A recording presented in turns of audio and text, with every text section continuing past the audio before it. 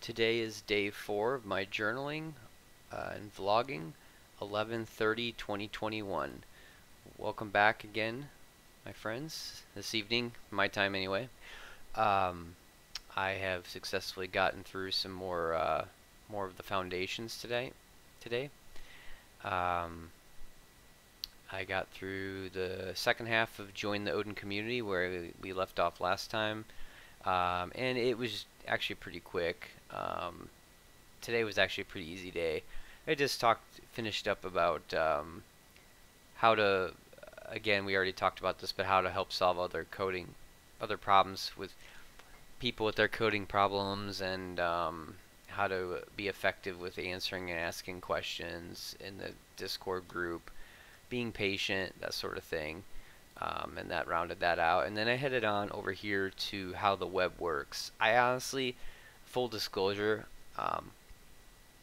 excuse me, I have like 13 years of IT experience in the industry professionally, so this stuff is not new to me in the slightest. So um, I I was true to myself and true to the form and true to the Odin Project though, and I did not skip over it, even though I was very tempted to skip over a lot of this. I did watch all the videos. I did every single assignment here. It was really basic, just basically how the internet works, the definition of what is the internet, what's the World Wide Web, what's DNS, what's TCP/IP, what's you know what's that look like in a stack, what's a server, what's a client, how to transfer data.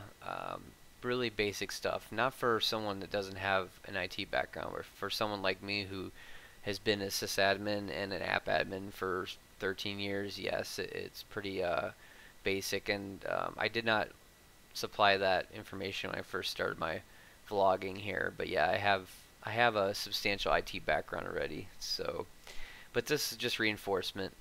So I will admit I didn't go through much of the additional resources since it's supplemental, it's not required. I did start listening to the podcast, but then I kind of stopped and finished a knowledge check, made sure that I understood each of these pieces, and then moved on to the next lesson.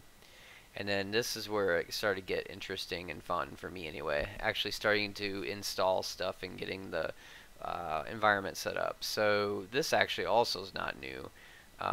It goes through the operating systems, and I chose Linux as my operating system. I actually installed Xubuntu 20.04 LTS, which, if you guys don't know, that's stands for I think it's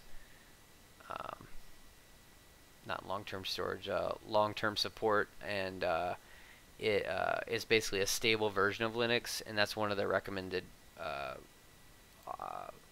flavors of Linux that they recommend using if you're not going to use a Mac, and they definitely do not recommend using Windows, which is fine.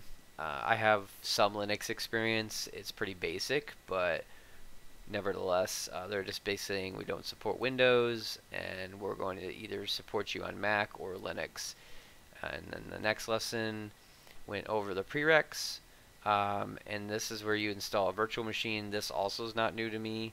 There's Xubuntu, and then VirtualBox. I also have experience with that. Actually, I already had it on this machine here. I had Ubuntu 20.04 LTS already running. I just didn't have Xubuntu, so I had to go out and download that via the link right here.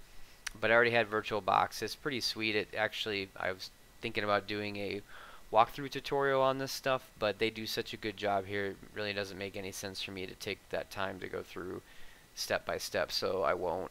If you're interested in learning more about that, just come out here to the Odin Project. I'll leave a link down below in my description of my video, and you can come out here and look at this yourself. Excuse me.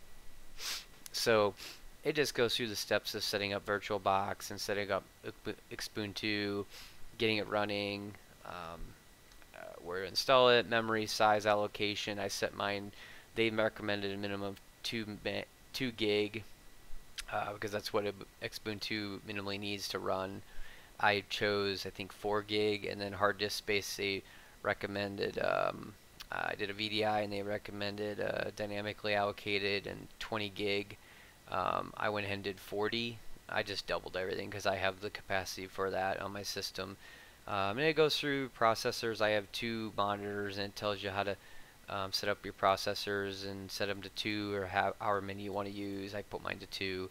And how to set up your multiple displays. Um, and that's pretty much it. And then it goes through the steps you through the actual install process. Installing guest editions, which is really easy. It's all command line. This is Linux command line if you're not familiar with it. Sudo apt-get install build essential.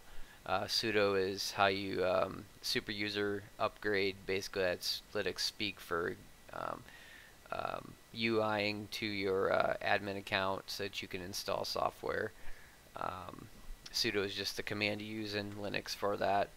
Understanding your new VM. This is more for newbies that have never used a VM before. Just some basic things about it, and how to safely shut down the VM when you're done, so you don't corrupt your files or lose anything. It talks about they call it the whisker menu. I've not used Xubuntu. It's basically the same thing as Ubuntu, just a little bit more lightweight and a little more GUI friendly. So they talk about this whisker menu, which is basically like the start bar if you're a Windows person like I am. Not really into Mac, never have been, but so I don't know what the equivalent Mac is. But then it's talking about how to, do a command line shut power off if you want to do that as well. And then I went into text editors. Yes, I forgot about that. Text editors, and installed VS Code, which is their recommended free code editor. It's Visual Studio Code made by Microsoft. Has great Git integration.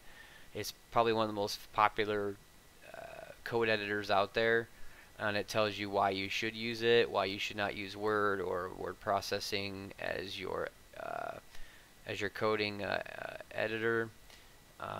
Talks about you will do all your work on your virtual machine and not on your host OS. And then there's an assignment here, basically watching an introductory video, which I did that, and it basically goes over the initial steps of the initial screens that you see when you install VS Code for the first time. So, trying to go through this quick because it's not wasn't anything crazy, and then this is where I stopped. So I'll be starting command line basics tomorrow. So that'll be up for tomorrow. So this will be it for now. So just had a great day. I got a lot done here, so feel pretty good about it, and we'll catch you all tomorrow. Talk to you later. Bye for now.